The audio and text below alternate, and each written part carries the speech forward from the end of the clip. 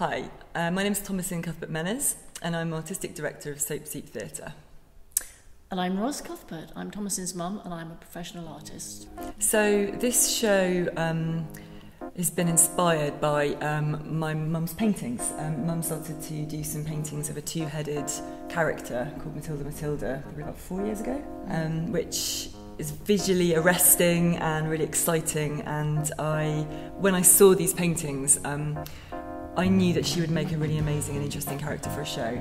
Well, MathildaMathilda is a project that I have been asked to help facilitate and direct, and it's a really imaginative and lovely project devised by Thomasin Cuthbert and her mum Ros, and it's a story of a two-headed puppet who comes to life and is, I guess, on a quest to find somebody like her.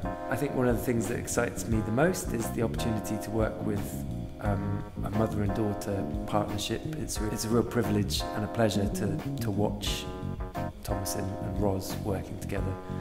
What Ros has added to the process of Soap Soup making a show with the musical element and the jazz styling of the beautifully composed music, and then that coming together and dovetailing with Thomasin's design and theatrical know-how. It's a real treat to see those things working in tandem.